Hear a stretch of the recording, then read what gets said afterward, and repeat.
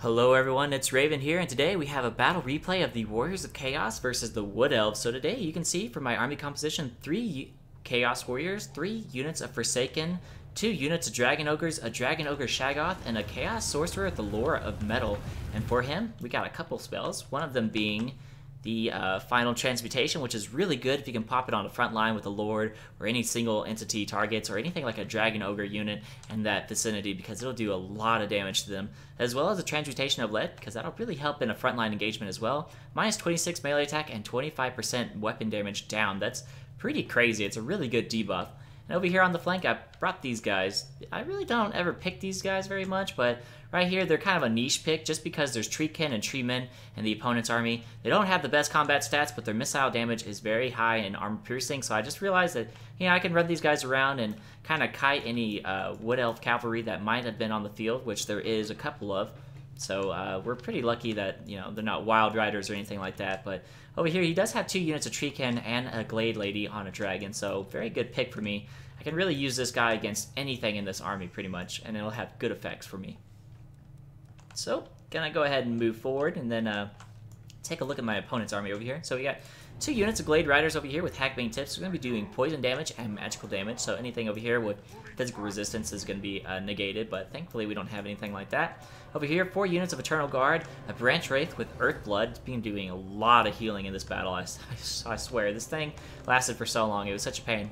2 units of Treekin, 3 units of Glade Guard with Starfire Shafts, and 2 units of Azrai Spear Warriors. So these guys, or should I say girls, these girls are insane. They hit so hard. They have 20 armor piercing damage. No, I think it's actually 23 armor piercing damage. And then, okay, no, it's a bonus versus large of 23 and armor piercing of 20, but the bonus versus large does count as armor piercing, so they do have a total armor piercing damage of 43 against large targets, so they're going to be a pretty big counter to my Dragon Ogres over here, my Dragon Ogre Shaggoth, and my Lord. If they got on my Lord, that would just be absolutely terrifying. He wouldn't be able to do anything to get out of there. He doesn't hit hard enough, he doesn't have enough splash damage, and even though he's really heavily armored, that heavy AP off these girls would just absolutely tear him apart. And for the Lord over here, we do have the Glade Lady, so we're going to be seeing the Arrows of Kurnos, Prey of Anathrama, and hopefully some Dragon Breath. The breath attacks on dragons in this game are just absolutely fierce. They'll destroy anything they can get a hold of, especially with like a Moon Dragon or a Forest Dragon right there looking at us all evil-like right there. So over here, he has split up his army. I don't know if you can see this or not, but over here, so I put my Dragon Ogres in the forest because they had such a high missile presence that I just really didn't want them to get shot up before I could really get them on targets that are juicy and I could really do a lot of damage against, because really what they're going to be good against is these Treekin or the Lord, or units that just can't defend themselves, like these Glade Guard with Starfire Shafts. They would really crush these guys right here, these Glade Riders, but they have a movement speed of 94 compared to their, what is that? 76 and 64, so just not nearly enough at all. But what I am going to do is I'm absolutely going to demolish these Wood Elves in the frontline engagement. These Forsaken have 63 weapon strength when they have Frenzy on. So when they charge, they're going to be doing like 25 to like 50% of the HP on these Eternal Guard. And I have 3 of these guys, so they're going to be hitting pretty hard. And not only that, these Chaos Warriors do have Silver Shields and 100 armor, so though Eternal Guard do have high armor-piercing damage, they're not going to be able to do very much stuff against these Chaos Warriors because they just don't hit hard enough. Right here, this charge going off, and it's absolutely brutal. See right there, about 40% off these Eternal Guard right here, and they lost about 20 models as well. And that was just from the initial shock damage of the charge, and then once they're left in sustained melee, it just starts going insane.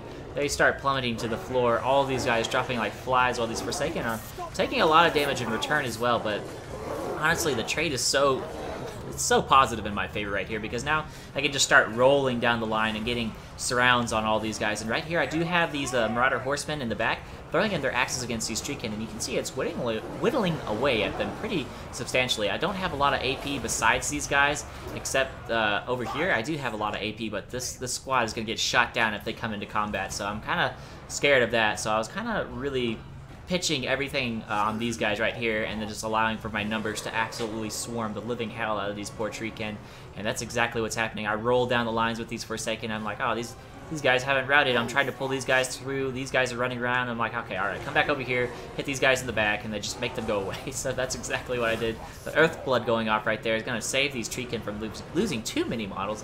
Over here, these Eternal Guard are staying relatively healthy because they're only fighting Chaos Warriors. But here come the Forsaken. They're going to be charging them in the back pretty soon, and it's going to be absolutely brutal. They're going to start losing lots of models now. You can see they already lost a couple just initially, but they're really going to start adding up as the rest of these guys are starting to rout away, and I just start pushing through with the hordes of chaos. Over here, the dragon has landed, and I start pulling in my entire army over here. This is a really bad choice for my opponent. It's kind of smart right now and kind of a safe play, but at the same time, here comes the beatdown squad through the forest, and once they get on that dragon, that's going to be game over. Like, if he can't get out off the ground, and I'm just able to get a surround on him with Dragon Ogres, a Dragon Ogre Shaggoth, and pop Transmutation of Lead or Final Transmutation, it's going to be a very, very bad time for this Blade Lady. And right now, she's already taking about 10% HP damage just from these Forsaken and Chaos Warriors that are surrounding her alone because she's such a big target. Even though she has 40 melee defense, these guys have 34 melee attack. These Forsaken, oh man, I thought I had some Forsaken over here. Perhaps I don't. Maybe they all went back over here to finish off these Treekin, which is, I guess, the best choice. They hit harder than anybody else. But right here, we're almost out of ammunition for these guys. But here come the beatdown squad. So this poor guy right here got locked down by that net. But the Dragon Ogres get on the lady, and you're going to start seeing lots of HP coming off of her very quickly. So she actually dropped down about 25% HP after just a few moments of contact with this giant Dragon Ogre force. But the Azrai Spears start being pulled in, and they're going to absolutely lay the smackdown on these poor Chaos Warriors. In the meantime, this dragon is going to be trying to get out of here because if he can get a breath attack down on this group right here, like if he breathed down right here on this Dragon Ogre Shaggoth, that would probably kill some Dragon Ogres, do a good bit of damage to all these troops and all sorts of stuff like that. Oh man. Oh, and that's exactly what he did. Oh boy, that was a beautiful target. Didn't do a whole lot of single target damage to this Dragon Ogre Shaggoth, but in the meantime, all these guys are getting lit up pretty hard by all these archers in the background over here. They have such high armor-piercing damage, and there's just so many of them that are just uncontested in the field that it's really tearing me apart.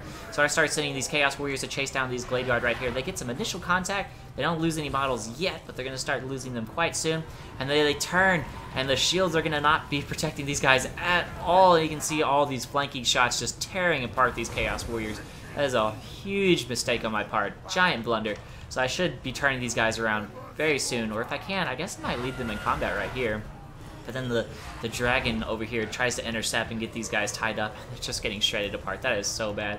So I'm realizing that this is just a massive blunder on my part, and I start sending forward my Dragon Ogres to start trying to deal with these archers, because if I can at least contest them, the more people I kill, the less people that fire, am I right? So I'm coming over here, and I'm going to start trying to charge these guys as much as possible with these Dragon Ogres on the Glade Riders, and these Dragon Ogres... yeah, Dragon Ogres, yeah, that's what they are. Over here on these Glade Guard, and then over here I'm going to try and get some kills on these Glade Riders, Glade Guard, excuse me, with these Marauder Horsemen over here. Now, like I said, they don't have the best melee stats, but against archers, I really don't care. They're going to be doing some really good work for me.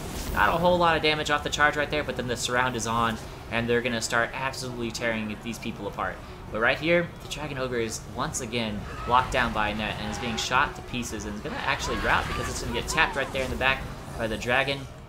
Right here, this is not the place this person wants to be, because if my Dragon Ogre decides to rally and turn around, I'm going to be able to probably kill that Lord if I can get enough damage on her. And right here, you can see she's pulling through everything. Cavalry, Chaos Warriors, my Lord, everything is just being pulled through by that dragon. So much mass. And then over here, the Dragon Ogres come in and start trying to get a little bit of a surround on these archers, and we're just absolutely laying the beat down on these guys. 50 kills on these guys, 27 on these guys, and this is all on precious archers that these Wood Elves desperately need to keep alive. Right here, these guys kind of turned around, just get a couple shots off, but they really just need to get out of town. These Azrai War Dancers are coming over here, and they're going to be able to tear apart these guys anytime they get into contact, because their spears hit so hard against these Dragon Ogres, and it's going to be such a bad time. But right now, they are running for their lives, and they're going to be plowing through them and knocking them over before they can actually do any charge animations or anything like that. But as they catch them on the flanks right here, kind of moving in, anybody that's left alone is going to be torn apart. So I'm really just trying to like run as fast as I can to get these people, but they're getting caught up in these trees, which gives them a massive speed debuff and penalty to their melee defense, I believe, as well. So it's a really bad place for me, whereas these ladies right here fighting in the forest is their native environment. So they're right where they want to be against, you know, using their anti-large bonus to its full efficiency, and in the trees where these guys have a debuff. And right there, 2 Dragon Ogres go down to the breath of the mighty dragon over here. And right here, the Dragon Ogre Shaggoth has arisen from its route. It's going to be coming to lay down the smack on these Treekin, because really, he's going to be hitting the hardest. And though he doesn't have much HP, these Treekin will fall because they don't have much HP. There are 7 of them, but they only have 1,800 between the 7 of them HP-wise. And these archers are starting to fire in against all my Dragon Ogres as well. And they're getting really weak. These ones ratted off. These ones are starting to rout. And that dragon comes down to try and finish off my Dragon Ogre Shaggoth, and it gets a good hit from the rear. Right here, my Lord starts pulling in, and my Dragon Ogre actually doesn't get to turn around and put a hit on the Lord. Right here, these Dragon Ogres are doing what they need to do. Oh, except they got terrified. So no longer are they doing what they need to do, but these guys are going to be coming back to try and save the day. And really, the Lord's just getting so low because my Lord right here actually has a sort of anti-heroes pop. It's going to be hitting pretty hard for a mage, I guess. And he's so heavily armored, as well as the final transmutation of ledge being on this guy. He's not landing all the attacks he should. He's not hitting as hard as he should, and he's weaker than my Lord. I have almost double the HP of him. And the Dragon Ogres are coming in, and then Army Losses hits the board because he no longer has any heroes, and all of his forces have routed from the field. He just had nothing left to save him, and I could have absolutely torn that dragon apart. All he had left was 1 Dragon Breath attack and maybe 1 arrow of Kurnoth's left, and that really wouldn't have been enough to stop my Lord and all these Dragon Ogres, excuse me. But very good game to my opponent. I love playing Wood Elves. Just the kite and delaying the fight for as long as possible, letting the archers do their job, while the Warriors of Chaos are just all about the charge, all about the grind of combat. Just 2 completely opposite races being pitted against each other. I love that. That's my favorite thing. I love playing the Wood Elves, and I love playing the Warriors of Chaos, so anytime I can actually have a game with both of them where I play either one, I don't even care. I love it. It's my favorite matchup. And right here you can see that the Forsaken just paid... They just paid themselves in full, right? They did so much work for me. These poor Eternal Guard, yeah, they did a lot of damage to my Forsaken initially, but they just got absolutely torn apart and just weren't allowed to survive long enough for them to really get any efficiency on these Dragon Ogres or my Dragon Ogre Shaggoth or anything like that, and they're just absolutely ripped apart. It's very good stuff there, and these Chaos Warriors acted as a pretty good pincushion, I guess you could say, for all these archers. They do have pretty good armor, pretty good HP, and that silver shield, but, you know, if they just kept marching forward with their shields up, oh man, that would have been perfect. But you know, things happen. You lose micro on some things as you try and gain micro on something else, like your Lord Dragon Ogres. It's more important to pay attention to your heavy hitters than it is a single infantry unit. However, right there, spending 1 spare second to kind of put them in a line for going like this to like that, and just getting all the shots being blocked from the front instead of hitting them in the sides and just melting them like they did, that probably would have been really good for me. But as you know, that is what it is. And as always, guys, if you like what you saw, go ahead and leave a like, subscribe if you want to see more. Comment down in the comment section down below if you want to see any races of the Old World or New World pitted against each other, or the New World against the New World, Old World versus Old World, you know? Not too picky. I love playing all the races. They all deserve their fun. And as always, guys, I'll catch y'all later.